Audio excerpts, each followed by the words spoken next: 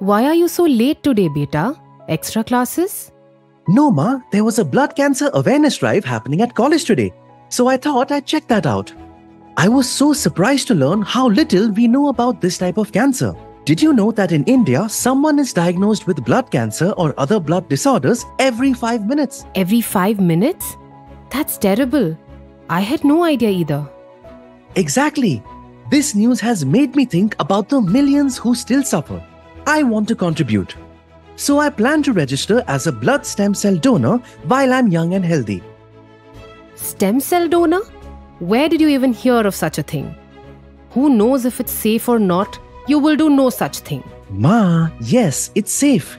At today's awareness drive, we learned that all you need to do is submit a cheek swab sample to determine your HLA characteristics. After that, you're a registered donor. Besides, even if I register, it's uncertain when or if my HLA will match a patient. HLA? What is that now? Ma, human leukocyte antigens, or HLA in short, are proteins or markers used by your body to distinguish cells that belong to the body from those that do not. So basically, HLA protects our body and immune system from foreign objects or cells that could potentially cause harm. So suppose a patient's HLA does not match with the donor's, then the patient's body will automatically reject the transplant. So your HLA type is like your blood type then? You are on the right track, but they are definitely not the same. See, Ma, while there are 8 common blood types in the world and probably millions of people who belong to the same blood type as you, finding someone whose HLA matches with yours is like finding a needle in a haystack. Although HLA types are inherited from the parents, according to studies, only 30% of people find an HLA match within their own family. It could be years before a patient finds a donor whose HLA matches with theirs. So, how does one know about their HLA type then? So, Ma, every person has HLA markers in the cells in their bodies, and many of them. Based on these markers, every person belongs to a different HLA type.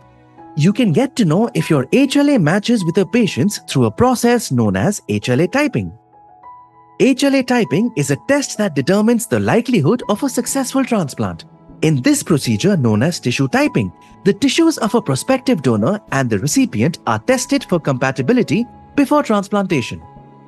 If the donor and patient's tissues are mismatched, this could lead to the rejection of the tissues by the patient's body.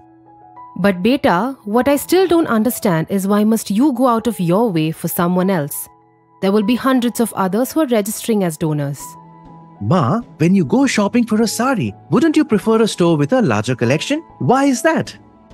Because a larger collection means it could be easier for me to find a sari more to my liking. Exactly, Ma.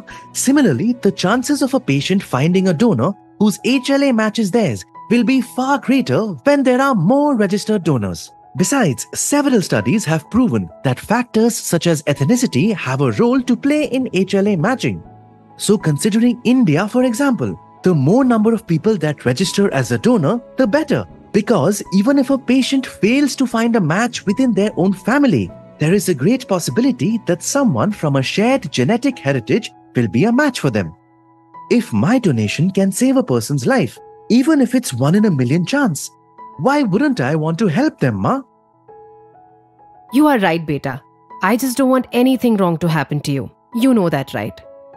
I know, Ma. Trust me, it's an absolutely safe and simple process to register as a donor.